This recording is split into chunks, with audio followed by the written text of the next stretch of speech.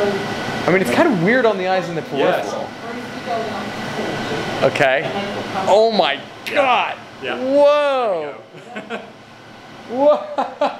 Okay, so here we are at UCL, and yeah, Peter, tell us a bit what this is, what you do, and where we are. So this dome is our artificial sky, and as you can look around, you can see we've got about 800 little light sources, and the nice thing is that we can program them to give them any particular amount of light we want, and so by doing that we can represent any general sky distribution that you're likely to ever have. And so if you're designing a building and you want to make sure that the daylight gets in the way you want, then this is a really good tool. You can put a small model in the middle and we can see how it all works.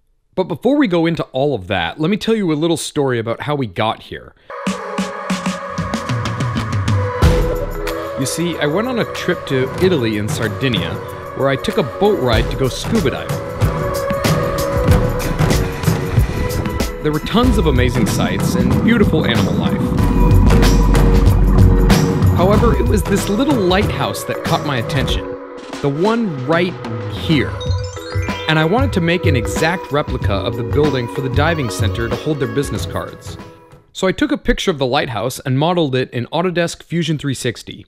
This is a computer-aided design program where you extrude 2D sketches into three-dimensional objects. I then saved it as an STL file and brought it into my slicer software for my 3D printer. This splits up the object into hundreds of lines and tells the printer where to go. The printer will heat up PLA filament, basically it's the same material as fishing line, which is kind of ironic, and extrude it out at 190 degrees Celsius. There's a variety of different filament colors, but I ended up painting the whole thing over again just to get rid of those lines that are created. This was printed with 20% infill, and the whole thing took about 5 hours. Okay, so we have our lighthouse, and it's all working and looks beautiful. This button on the back is gonna hook up for the battery here to turn on the LED, and then all we need to do is I wanna make the bottom of this all cork so that it looks good. So let's epoxy it up, and then we'll be good to go.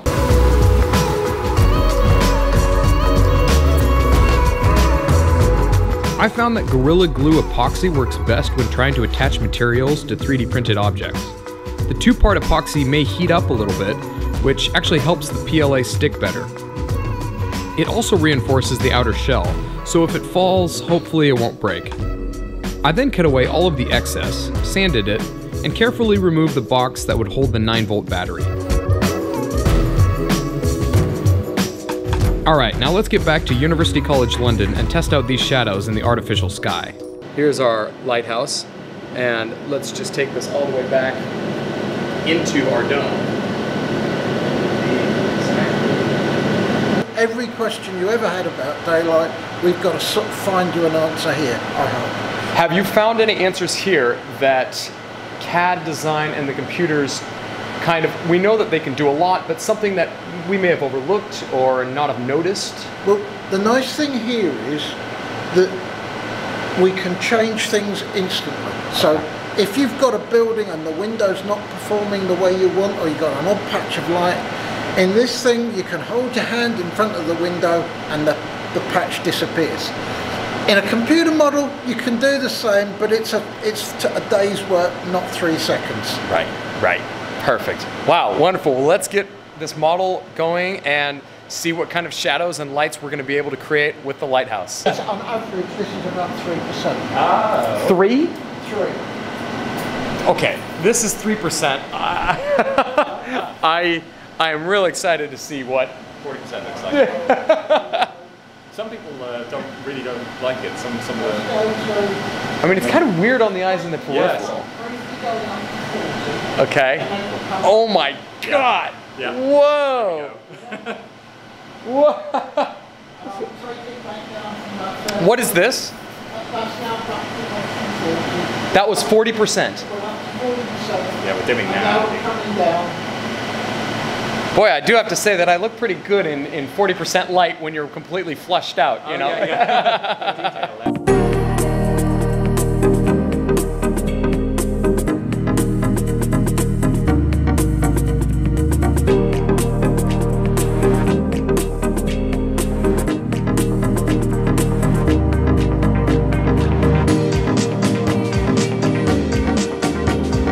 This represents the sun.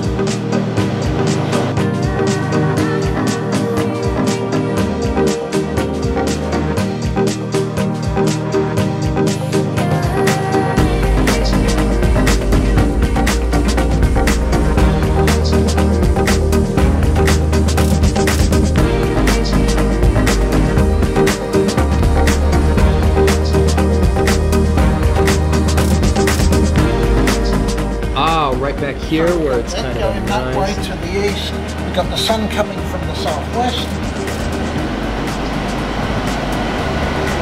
And the shadows on top, right?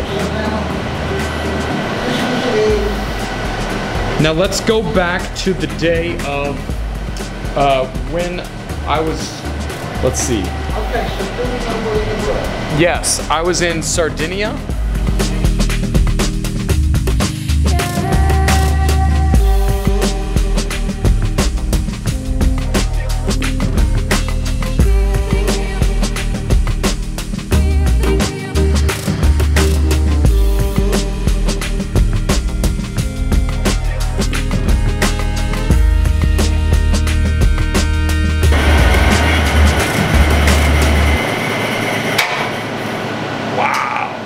Cool. Oh, this is neat. If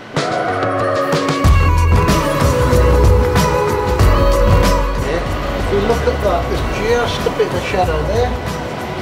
Yes, So we've got some shade on the north side of the building. A little bit of shade from the shadows of where the building is. Very little.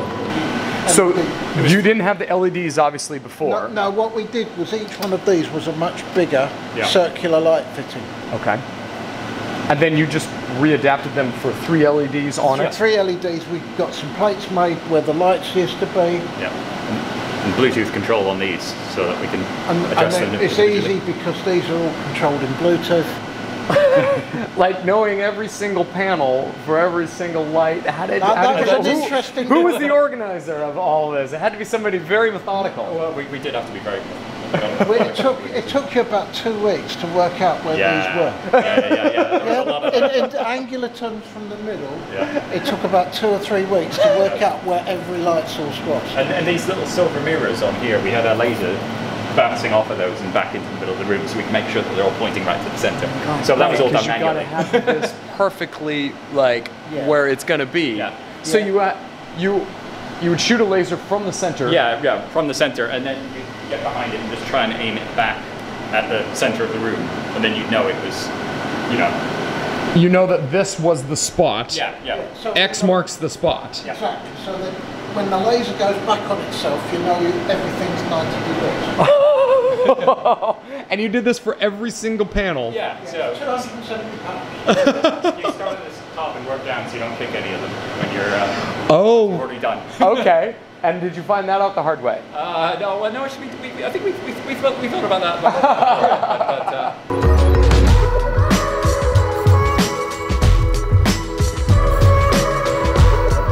but Well, thank you to UCL for making this project even more amazing and showing what the properties of the shadows and basically what the lighthouse was on the exact day that we modeled it up and was scuba diving in Sardinia. We're going to send this to Sardinia and hopefully they can use it as the card holder that it was intended for, but also have an understanding of what UCL does and can make with this great facility. Cheers, thanks guys.